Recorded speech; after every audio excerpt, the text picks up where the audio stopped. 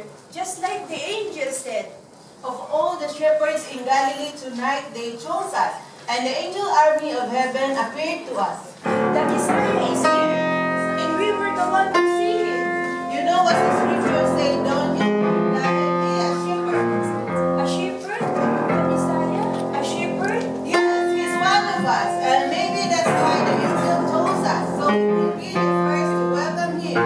This is the good news. We can keep this to ourselves. Come on, let's not wait till morning. I want to tell Ephraim and Sarah.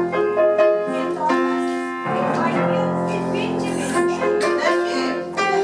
The sheep. oh no! We forgot the sheep.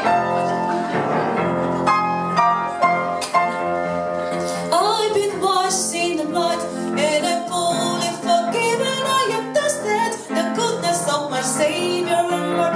He has brought me from darkness to live in His light, and to love, serve, and honor Him with all of my might. He's the way to the light of forgiven me. He has broken every chain to let His captive free. He was born of a virgin, like the scripture said it would be, unto those He had created, but He knew Him not. For 3 years He was preaching, teaching, making enemies, finding fellowship with prostitutes and murderers and thieves. He was nailed to the cross to pay for every sin. In 3 days He rose in glory, now He lives within. God is with us till the end of the age. He is with us.